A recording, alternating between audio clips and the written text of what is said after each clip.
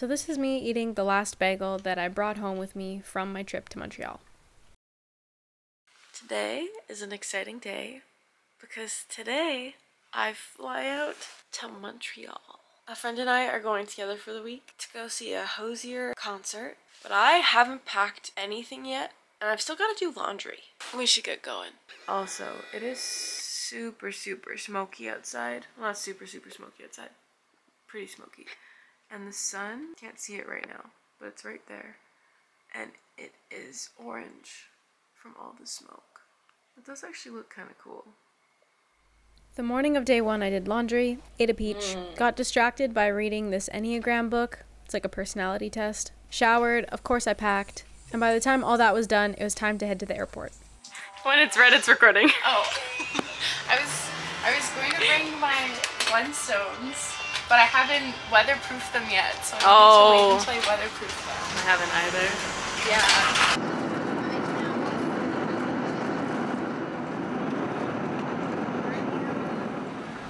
We landed in Montreal pretty late. I think it was like 10 o'clock. And we stayed in a very typical, very old Montreal style apartment. Well, how are you supposed to learn anything if you can't?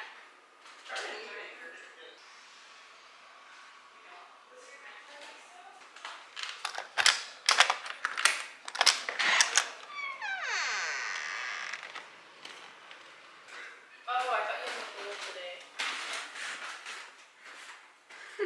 Yeah, anyways, well, I can let you go.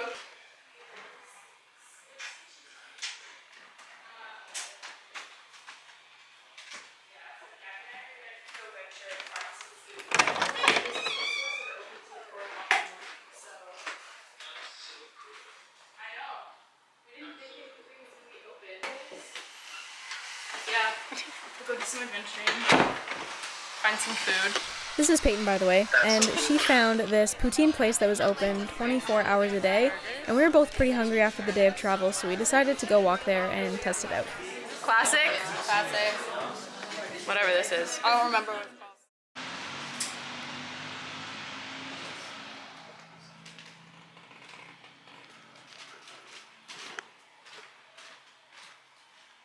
Oh, hi. Good morning!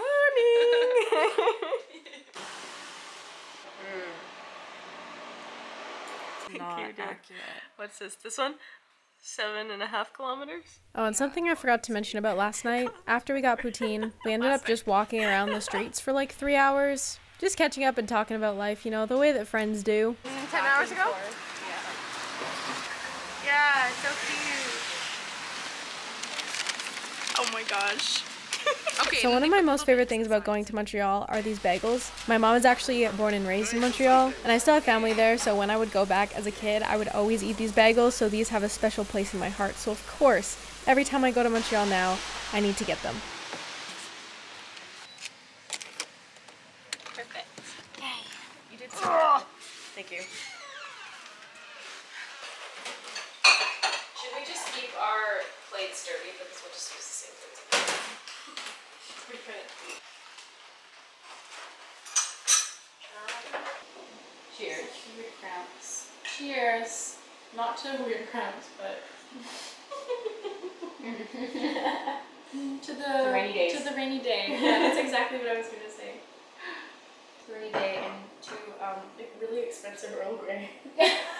After eating some bagels and drinking some tea, we did actually end up wandering out again because Peyton wanted to try and find a journal or a book, but she wanted to find an English book and there weren't very many English book options in downtown Montreal, so pretty soon after we came back home because I had schoolwork to do on the computer anyways. And since Peyton is graduated and she is a full adult with a real job, she doesn't have schoolwork anymore, so she occupied her time with some Sudokus. Which, foreshadowing, apart from bagels, Sudokus were another theme of this trip. You'll see what I mean later.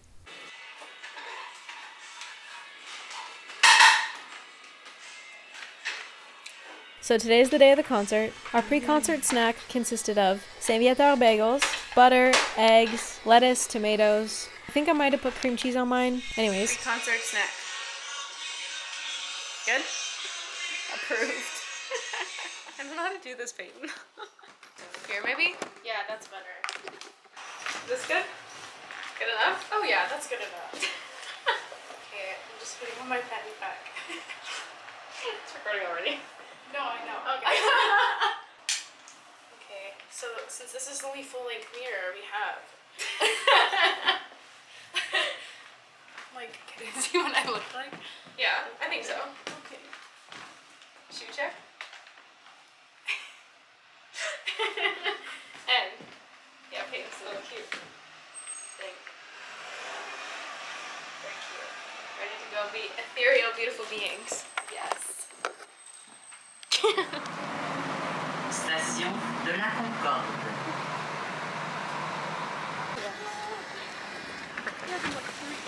We got to the venue 2 hours early, so basically for 2 hours we just sat on the ground and did Sudokus from Peyton's dollar store Sudoku book. Finally, they let us inside to this little waiting room area thing, but it was so loud in there with the amount of people that Peyton and I decided to put on some calming music with her oh-so-fancy noise-canceling AirPod headphone things. But the wait and the freakishly loud waiting room was all worth it in the end because we got very close to the stage.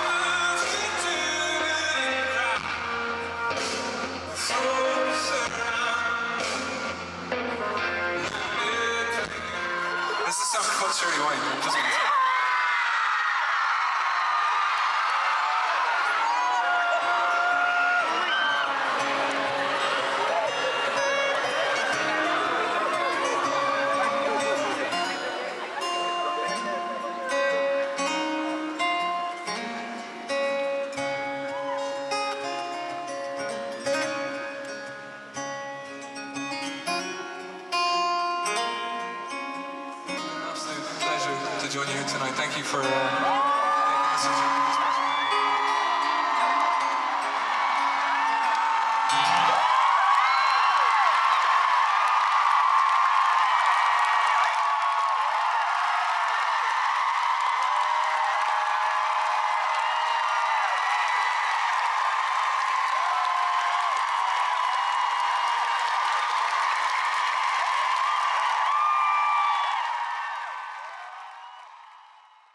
Now I'm realizing that this video is getting a little long, so next time we run into some trouble in the metro station on our way to go visit a family friend. What happened? There was a fire alarm in the LRT station. We visit some more of our favorite food places, and Peyton even makes a friend.